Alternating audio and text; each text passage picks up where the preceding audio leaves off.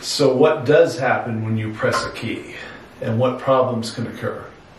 However, first I'd like to show you how to properly address your piano technician.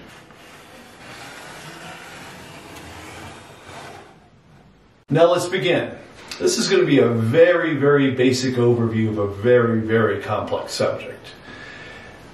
For our purposes, we're going to think about the mechanical side of the piano much more than the tone side. So, first of all, a word from our noise-canceling sponsors, felt and buckskin. These keep the operation of the piano as quiet as it can possibly be and provide the mechanism to stop the string from ringing when we want it to stop. The key to all this, which is, curiously, the key.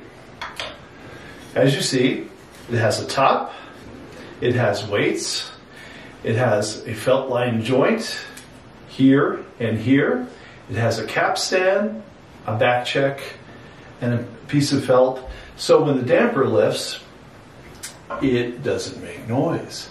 Otherwise you'd have a lot of that sound. Now it's proper at this point to mention a fellow by the name of Cristofori, who's probably Italian. And in 1708, he figured out how to make something, hit something, and get ready to hit it again.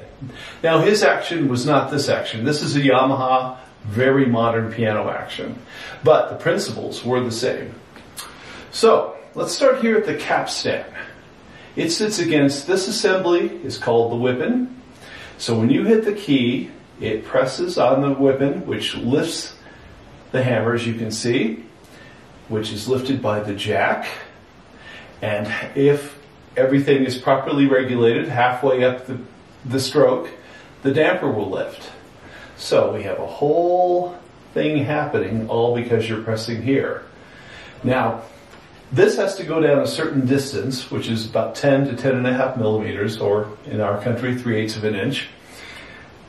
And it sends the hammer up, and just in time, the hammer will back off from the string. And that allows it to get ready again. Now, if I do a fortissimo blow, in other words, a hard blow, it is caught by the back check, which helps it get ready to hit again. If I hit a pianissimo blow, such as you would have in Debussy, it is caught by the drop button. All of this is about maintaining control so the player can get as much expression as possible. Now this action has been regulated by a very bright technician, God, what was his name? Oh, me. So, everything's happening just at the right time, but let's pretend things aren't happening well.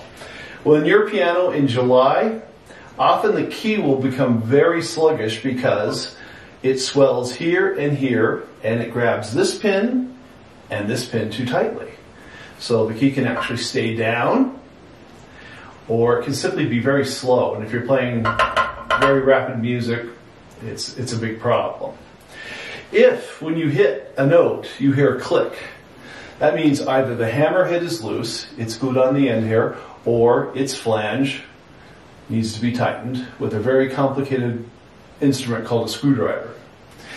And if this, the jack tender, encounters this, the let-off button, too early, well, it doesn't ever get to the strings. You are actually, this is one of the most common things I find in pianos. You're actually having to force it into the felt really hard to get the hammer to be there. And all of your middle and upper expression is now gone. If the string continues to ring after you've let go, and it should stop and the damper should drop and string ends, we have to adjust typically this damper wire. So all of these things your technician knows, or better know, or you should fire him. So address that with him. These are the simple actions of a well-regulated action, that meaning all of the geometry happening from here to here is correct. So now that you understand something about the grand piano action, here are some cats jumping off of a pentagonal virginal.